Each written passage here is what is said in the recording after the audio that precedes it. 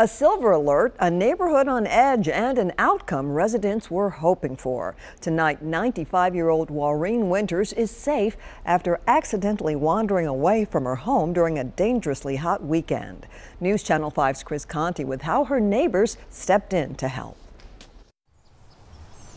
We have lived here since 1995. On Mansker Creek Road in Madison, the phrase, "Love thy neighbor," So we kind of bond. takes on special meaning for Patty Wyatt. Charming. She's just a very colorful character. She is Waurine Waters. She's lived next door to Patty for the better part of 3 decades. The 95-year-old never leaves her home much until Sunday. Everybody thinks, oh, she's out working in the yard or something. So that's the first place everybody goes to look to see if she's maybe gotten overcome by heat or something. You know, we just don't know. The grandmother, great-grandmother, neighbor was gone, and this neighborhood was determined to find her. He had thought he had heard something, but he couldn't find anything. Door by door, residents here left their homes to help police search. All you have to do is just start, and the next one will carry to the next one, to the next one, and they just, whatever you need. It's unclear why Waurine wandered away from home in the heat of the day, but nearly 8 hours after she disappeared, a Metro police officer found her near a creek. Places are steep areas where somebody could fall into the creek.